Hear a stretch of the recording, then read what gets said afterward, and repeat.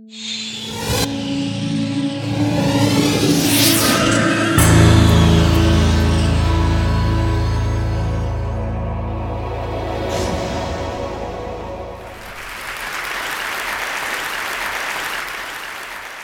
of the things that define a TEDster is you've taken your passion and you've turned it into stewardship.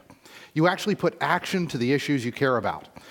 But what you're going to find eventually is you may need to actually get elected officials to help you out. So how do you do that? One of the things I should probably tell you is I worked for the Discovery Channel early in my career, and that sort of warped my framework. So when you start to think about politicians, you got to realize these are strange creatures. Other than the fact that they can't tell directions and they have very strange breeding habits, how do you actually work with these things? What we need to understand is what drives the political creature. And there are two things that are primary in a politician's heart. One is reputation and influence. These are the primary tools by which a politician can do his job. The second one, unlike most animals, which is survival of the species, this is preservation of self.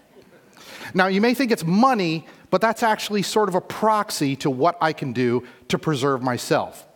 Now, the challenge with you moving your issue forward is these animals are getting broadcast to all the time. So what doesn't work in terms of getting your issue to be important?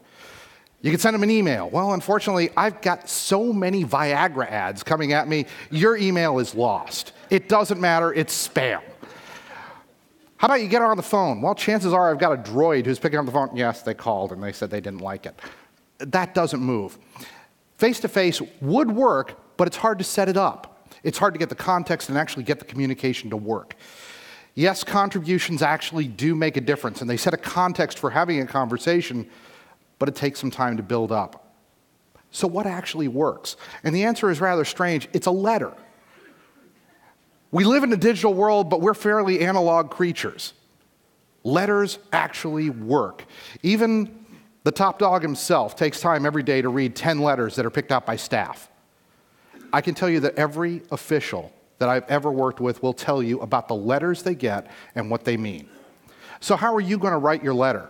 First of all, you're going to pick up an analog device, a pen. I know these are tough, and you may have a hard time getting your hand bent around it. But this is actually critical, and it is critical that you actually handwrite your letter. It is so novel to see this, that somebody actually picked up an analog device and has written to me. Second of all, I'm going to recommend that you get into a proactive stance and write to your elected officials at least once a month. Here's my promise to you. If you are consistent and do this, within 3 months, the elected official will start calling you when that issue comes up and says, what do you think? Now, I'm going to give you a 4-paragraph format to work with. Now, when you approach these animals, you need to understand there's a dangerous end to them. And you also need to approach them with some level of respect and a little bit of wariness. So in paragraph number 1, what I'm going to tell you to do is very simply this. Do you appreciate them? You may not appreciate the person, you may not appreciate anything else, but maybe you appreciate the fact that they've got a tough gig. When animals are going to make a point, they make the point. They don't spend a lot of time dicking around, so here you go. Paragraph number 2, you may actually have to just get very blunt and say, what's really on your mind? When you do this, don't attack people, you attack tactics. Ad hominem attacks will get you nowhere. Paragraph number 3, when animals are attacked or cornered, they will fight to the death. So you have to give them an exit. Most of the time, if they have an exit strategy, they should take it. Obviously, you're intelligent. If you had the right information, you would have done the right thing. Lastly, you want to be the nurturing agent. You're the safe place to come into. So in paragraph number 4, you're going to tell people, if no one is providing you this information, let me help. Animals do displays. They do 2 things. They warn you, or they try to attract you and say, we need to mate.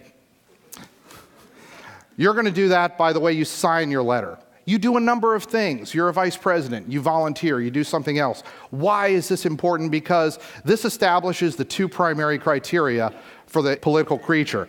That you have influence in a large sphere, and that my preservation depends on you.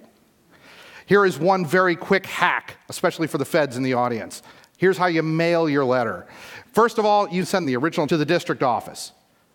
So you send the copy to the main office. If they follow protocol, they'll pick up the phone and say, hey, do you have the original?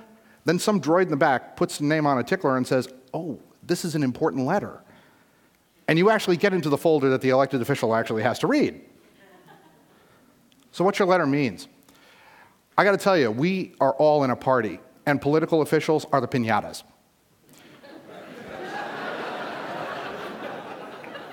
We are harangued, lectured to, sold, marketed, but a letter is actually one of the few times that we have honest communication. I got this letter when I was first elected, and I still carry it to every council meeting I go to. This is an opportunity at real dialogue. And if you have stewardship and want to communicate, that dialogue is incredibly powerful. So when you do that, here's what I can promise. You're going to be the 800-pound gorilla in the forest. Get writing.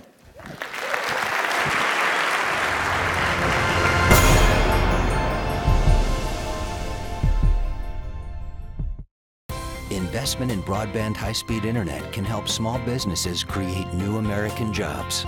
Small businesses are being formed, dreams are being launched. And at AT&T, we're investing billions to upgrade and build out our wired and wireless networks. Now is not the time to stall momentum or stifle innovation or investment. Jobs, dreams, and the future are at stake. AT&T, your world delivered.